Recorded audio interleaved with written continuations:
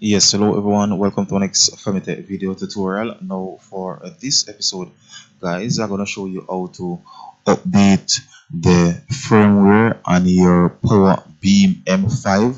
So this is a great ubiquity product that will allow you to create a point-to-point link and also a point-to-multi-point link in terms of sharing internet. So here I'm presently logged into one of my access point. So this POWERBEAM M5 is being used as an access point. As you can see, the current version, it is v6.1.7 and the model, it is a XW right there. So you have to ensure that this is the firmware you want to download. Now the latest version, I think it is 1.112. So next you can actually go to system, simple, choose check update. So that's one way, and then of course at times it will direct you to the page. So what I've done, I've just simple gone to the ubiquity page.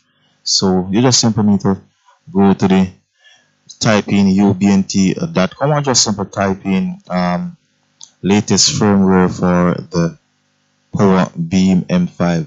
So here you go, guys, we have the list of ubiquity products. So choose POWERBEAM, and this is the version that I'm using, the M5 400. So once you click on it, here's a firmware.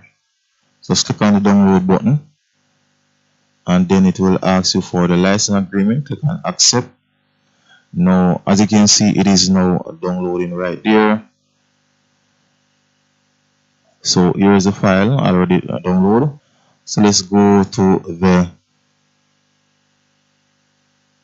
POWERBEAM page now. So here you go, guys, we have already downloaded. So choose file and now search for that file. Here you go. Click on open now. Now you just need to click on the upload button.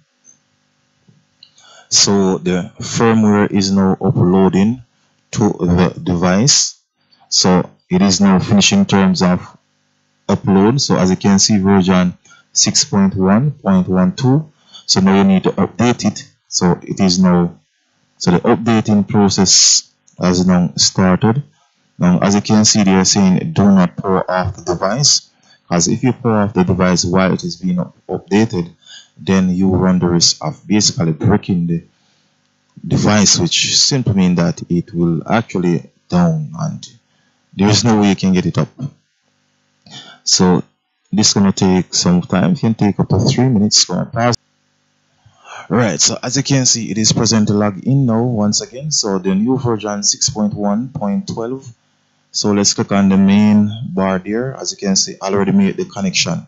Now guys, I must tell you that the other end, because this IP address, it is 192.168.8.16. Now the one that ends with .17, that would be the station, and that device, it is like 2 miles away from my location. And I must say that I would have just updated that base station there. So once your devices are connected, then you can simply stay from one location and update all of your devices. So once again, guys, if you're new to my YouTube channel, please want to click on the subscription button, leave your comments in the comment section of the video, and of course share the video. So once again, guys, thanks for viewing. Firmware is out of here.